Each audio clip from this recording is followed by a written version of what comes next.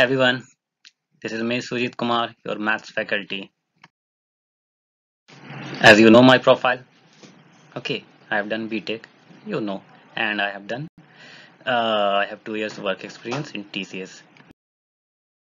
Without wasting much time, in the last part, I was teaching you how to find the resolution of vectors in plane as well as in space. Okay, now I have given you one simple question. Okay, it is what a force of 10.5 Newton acts on a particle along a direction making an angle of 37 degree with the vertical.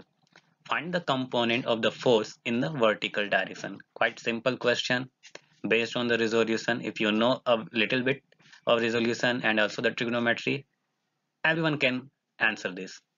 So please pause the video and try to solve on your own. If you will be unable, then please watch the solution.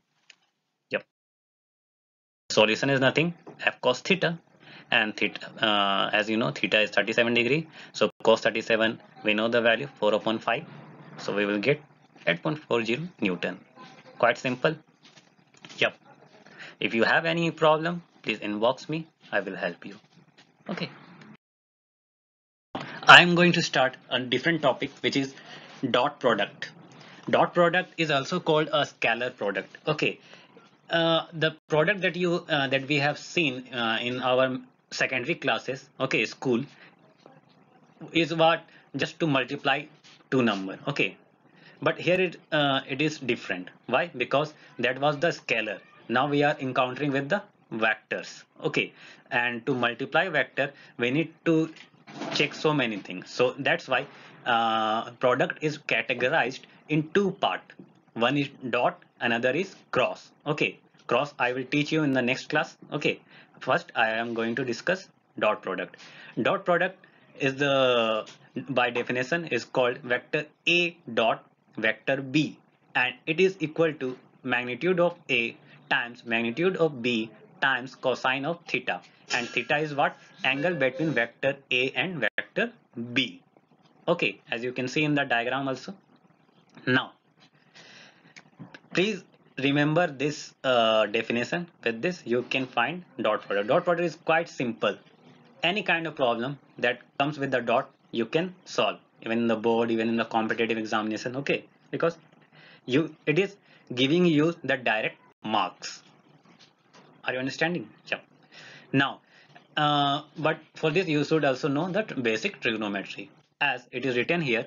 You know, cos 90 degree, cos 90 is what? 0. Very good. Cos 0 is what? 1. Cos 45 is what? 1 by root 2, and so on. So if two vectors are perpendicular, then their angle will be what? Angle between the two vectors will be 90 degree. Then their dot product will be what? Their magnitude times cosine of their 90 angle, and their angle is 90. So cos 90 is what? 0.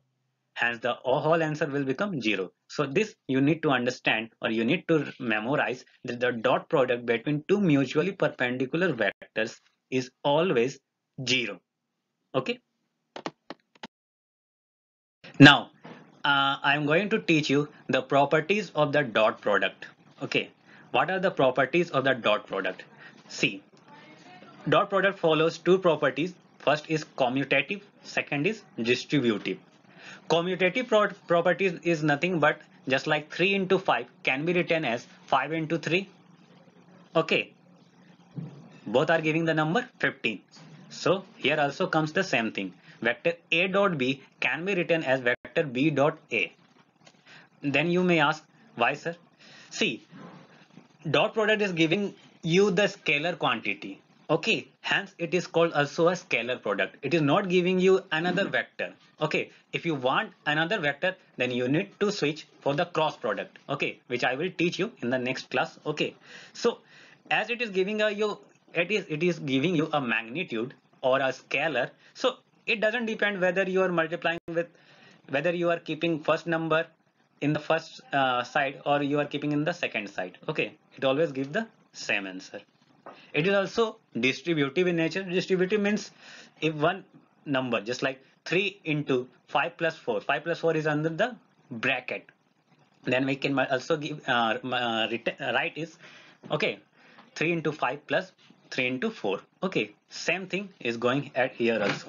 Okay, vector a dot vector b plus c, which is in the bracket. Okay, you know the BODMAS rule. Okay, the same thing is going, first do the bracket, then do the multiplication, same thing. So here also you can switch this in different way, vector a dot b plus vector a dot c. Okay, it can also be written in like this. Okay, it is going to follow the same your school points. Okay, which you have memorized in the 6 7 8 class. Okay, or you have understood. Okay, same thing, there's nothing new on this.